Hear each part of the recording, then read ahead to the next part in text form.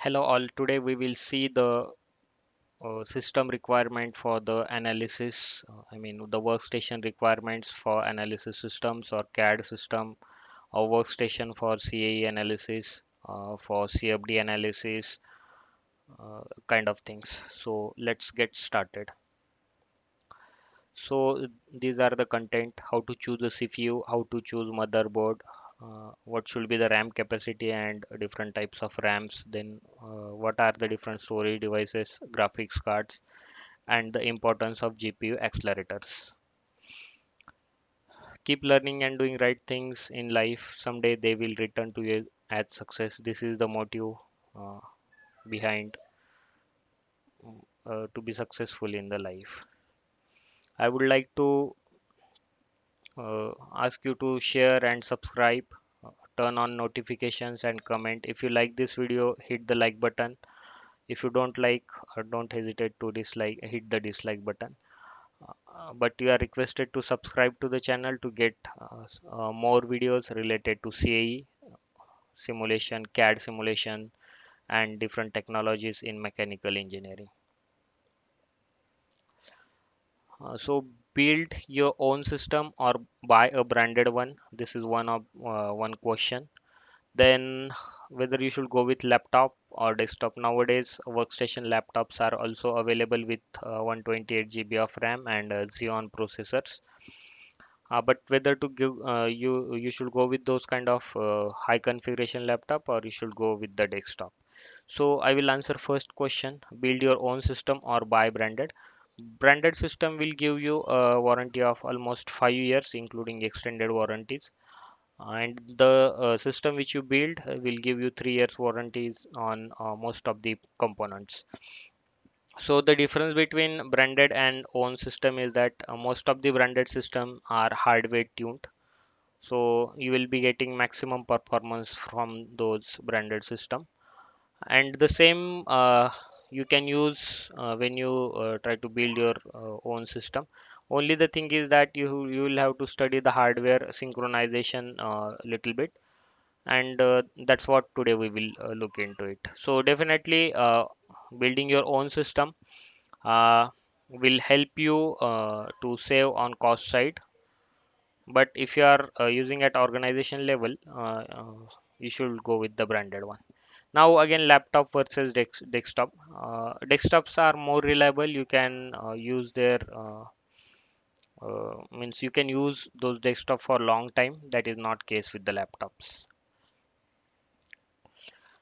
Starting with CPU specifications, first is how many cores the CPU has, then what is the frequency at which it operates, that is base clock and boost clock.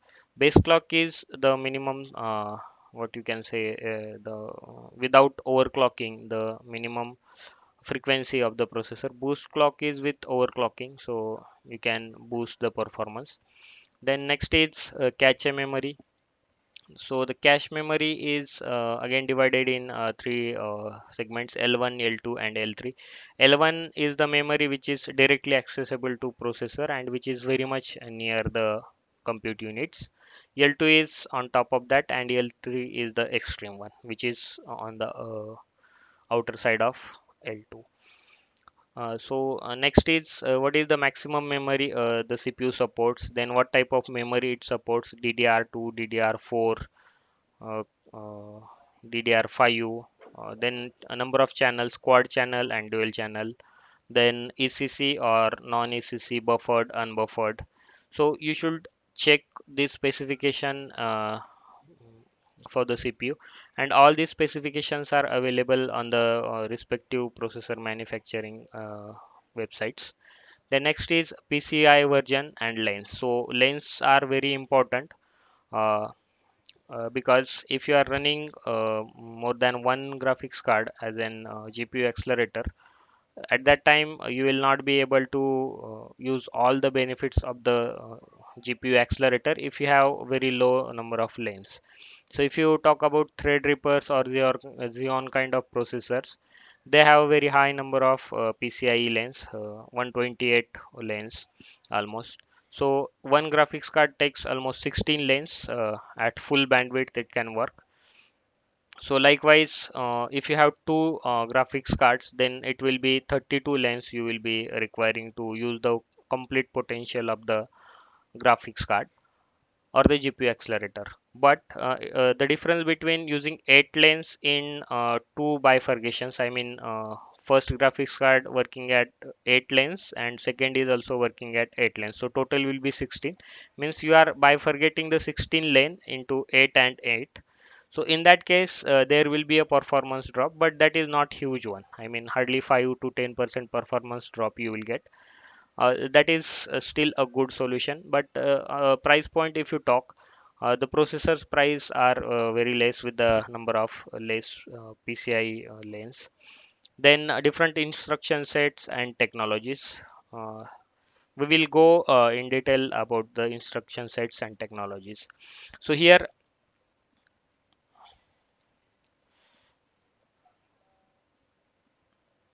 So here you can see the different instruction sets a processor can support. Here Xeon Platinum is the processor and it supports AVX 512. So AVX 512 is advanced vector extension and it uses 512 bits of data to transfer the matrix calculations and process the matrix calculation. Here you can see L1, L2 and L3 level caches and their ways means eight way kind of thing. So here you can see the manufacturing technology, then the socket the processor supports the maximum TDP, uh, that is thermal dissipation power, is 205 watts. So these are the different uh, specifications for the CPU. Here you can see the current speed of the core. Then what is the burst speed uh, of the processor? So this is a CPU-Z tool which help you to check the specification of it is software which is used to check the specification of any laptop, desktop or workstation. The next is motherboard specifications. Motherboard is a very crucial part as it connects all other peripherals of the computer including keyboard, mouse, RAM, your hard disk, SSDs, processors, everything. So the motherboard is most of the time named based on chipset. So if you go in the details of chipset, you will find different kind of arrangements. We will see those in the coming slides. And sockets are now AMD also you moved to LGA, that is land grid array, and previously they will be having the pins on the processor, so AMD also changed that to land grid array, so you will not be having pins on the processor from Zen 4 and onwards. Now next is max memory size, means that motherboard can support, and number of memory slots. Then memory type, DDR2, DDR4, DDR3, DDR5. Latest is DDR5. Number of channels, quad channel or dual channel, and ECC, error code correction. So ECC is nothing but wherein if there is any missing 0 or 1 during the data transfer, it can correct those things. Then what are the different features? Features in the sense, what are the other technologies, means speed step technology, whether it is supporting or not, or overclocking technologies the board is supporting or not. Then what are the different storage options that offers? I mean SSD, SATA, then NVMe's kind of thing. Then PCIe versions and slots. So PCIe versions again. Uh, 2, 3, 4, 5. Latest is the fifth one, and a number of slots. So, and out of those slots, let us say a motherboard have three slots. Uh, to save the cost, all three slots will not be X16 electrically connected. Few slots will be X8 connected, means only 8 lanes of the out of the 16 lanes will be electrically connected. So you have to check all those things, and to use the multi GPU at multi or dual GPU setup, you need at least X8 by 2 configuration, means 16 lanes should be divided between two PCIe slots. Now form factor is nothing but the size of the motherboard. You have ATX, extended ATX, micro ATX kind of things. So here you can see the PCI Express 4.0 it can support. Then what is the model of the motherboard? So X470 is the chipset. Then MSI is the manufacturer. Then chipset is AMD X47 and its current version. Then BIOS its current version and update date. So current link speed PCI Express 3.0 it is connected with, and it is connected at 8x speed. So out of 16, if you are using only 8, so your speed will be getting half of it. So 16 will get divided to 8. But in actual case, if you see the performance difference, that will not be very high. I mean, uh, if you check the speed with X16 and X8, hardly 10%. That is too on worst side, I am saying. You will get the performance difference, but price wise definitely the difference will be more. Next is RAM selection. So we have different capacities, channels, ACC, non-ACC, buffered, unbuffered. What is the RAM frequency, rank of RAM, latency and class, timings and overclockings. So I will talk on we know the capacities, 8 GB, 16 GB, 32 GB. Then channels, dual channel or quad channel. So you just search on the net what are the different channels, you will be able to understand it. ECC is error correction code. During the data transfer, if any missing zeros or one RAM detects, then it can correct that. Then at what frequency the RAM is working. So here in this example, here the RAM is 4 GB. It is DDR3 RAM. It is operating at 1600 megahertz, and it is SD RAM, and it has 240 pins. It is unbuffered. Then the class latency is 11 microsecond. uh, uh, then supply voltage 1.5 volt. Then it is the chip brand is Hynix. So kind of whether it is data integrity check, non-ACC RAM is there. Chip organization, it has 256 bit into 8 uh, uh, you can say arrays. So 1 2 3 4, and those four maybe 1 2 3 4 on this side. So likewise this, and the warranty kind of thing. Now I would like to talk on latency and class. So if the latency is more, then the RAM working or the data transfer rate will be somewhat slow, because the latency is nothing but the asking rate and the providing rate. So and that was the gap between that timing is latency. And then next is overclocking. If you have XMP and AMD Expo, these are the Intel Extreme Profile, and EXPO is for uh, extended profile for overclocking. So EXPO is for AMD and XMP is for Intel. So if your motherboard has this feature, RAM overclocking, so in that case you can overclock the RAM. Though motherboard's base frequency of operating the RAM is, let us say, 16 megahertz, 1600 megahertz, but you can use the RAM of 400 megahertz, and you can increase the data transfer speed. Then storage options, you have hard disk drives, then solid state drives, M.2s. M.2 is a kind of SSD, but SSD has different types, M.2, SATA, all those things. Then what is the cache memory of the RAM, and what is read and write speed. So based on this, you can select the hard disk or the storage devices. So hard disk has very low data transfer rate as compared to SSD and NVMe's. NVMe's are the latest one, and they have very high bandwidth for writing and reading the data.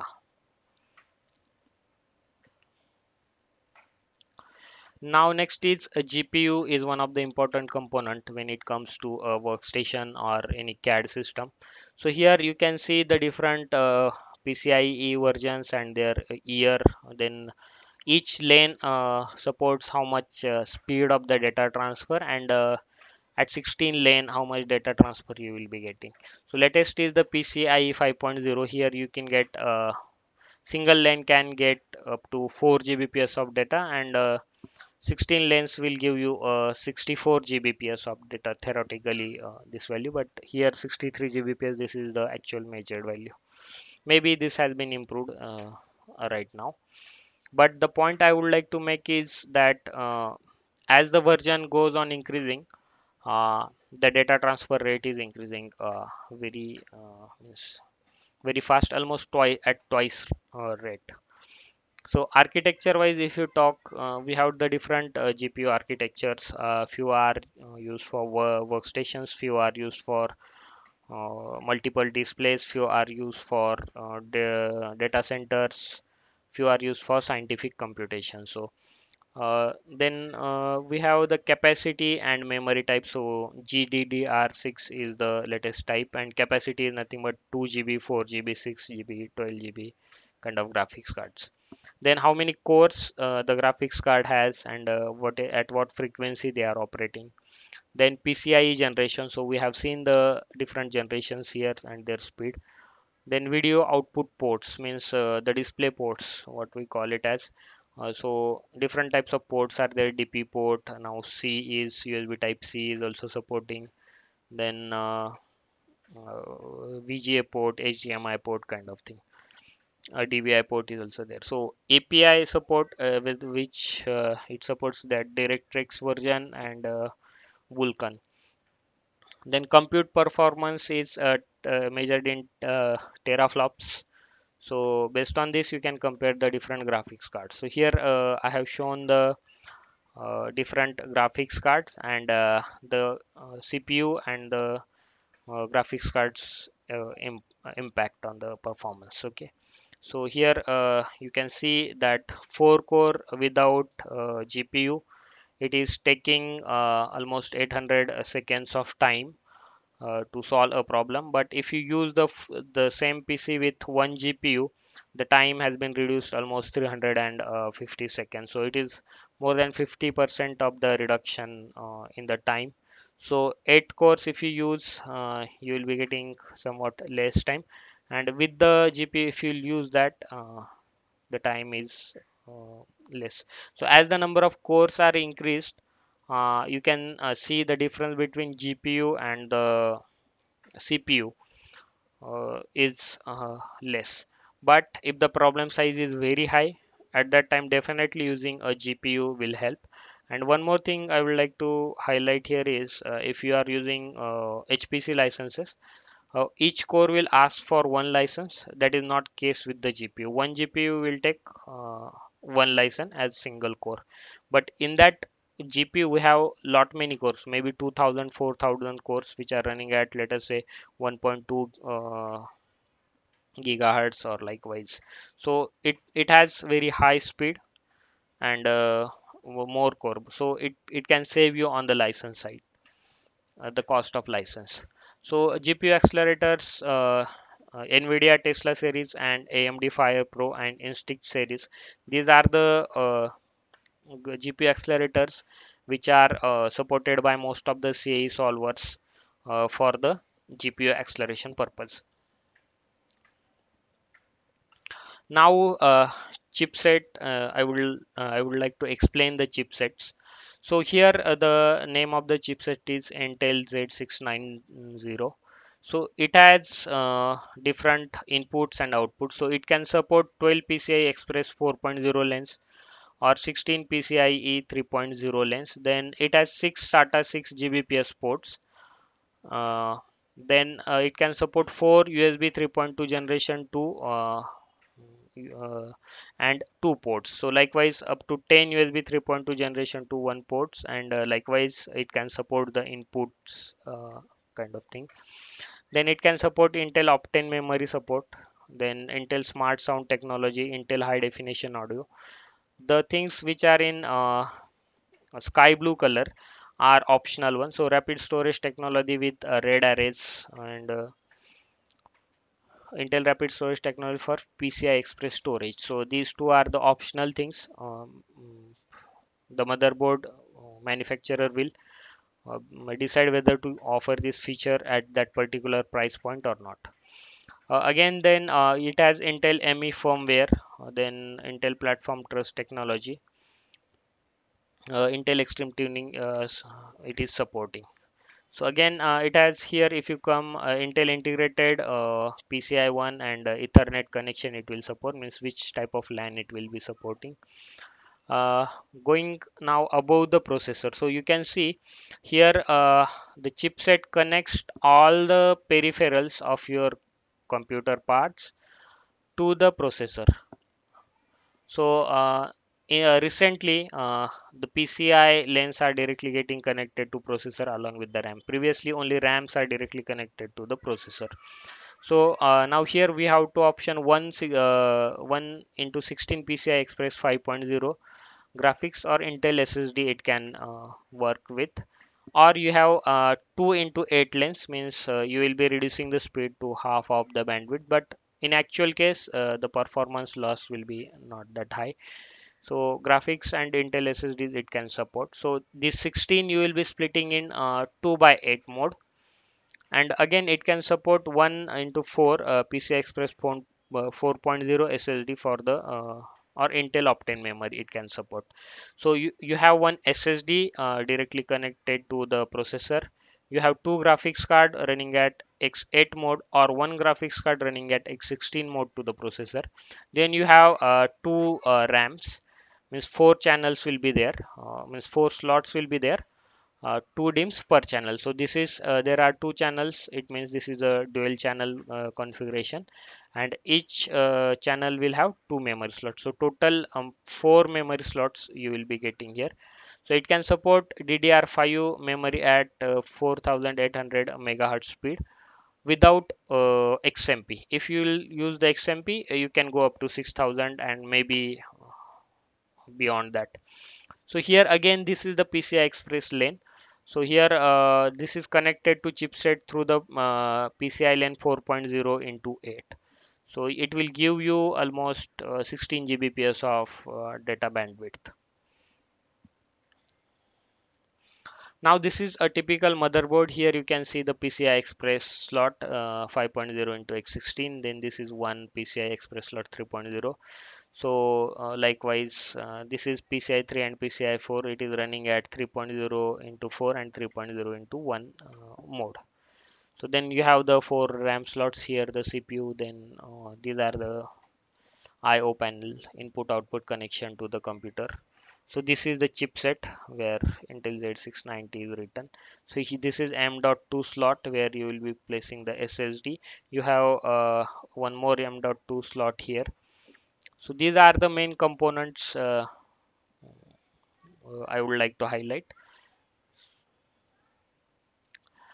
And now we will come to instruction sets. Advanced vector extension 512. This is required for the matrix calculation, and it is very much useful when it comes to solving the CA problems. It will help to reduce the solution time by a large amount. Then next is SMP SSMP, that is simple super matrix processor. So it is again an instruction set which will help to solve the matrix calculation. Floating point matrix multiply accumulate instructions. This is again a matrix calculation algorithm. Then Intel has MKL math kernel library useful for specifically for the sparse matrix solver in the CA simulations.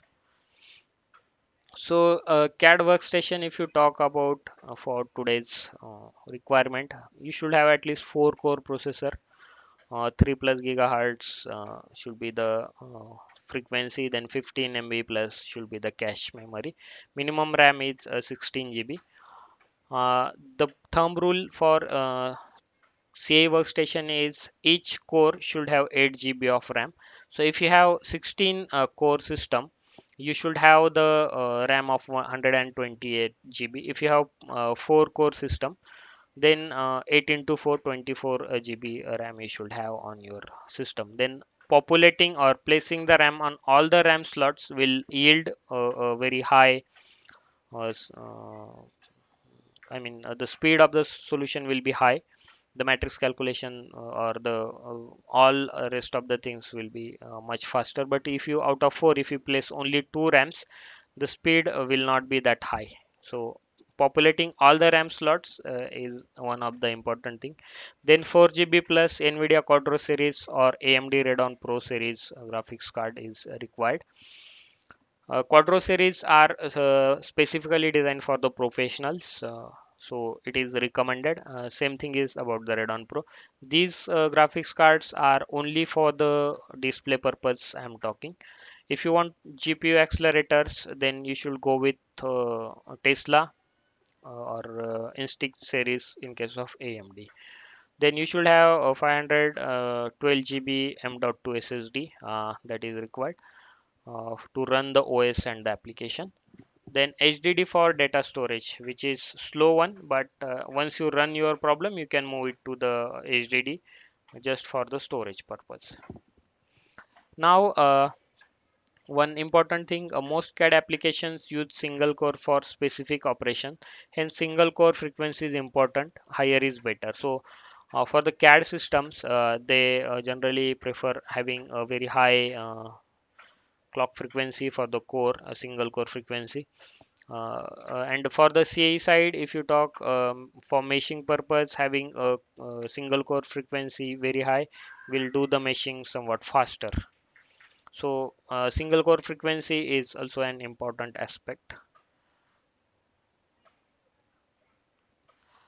So tips for higher speed. So use a good CPU cooler so that low temperature in CPU will give more space for overclocking, and it can enable turbo mode on its own. Okay, so you can disable the hyperthreading so that you can use the more cache memory of the processor. If possible, place all RAMs in available slots with same frequency, latency, size, and type. This will definitely help to increase the speed of the system. Then use GPU accelerator to speed up simulation.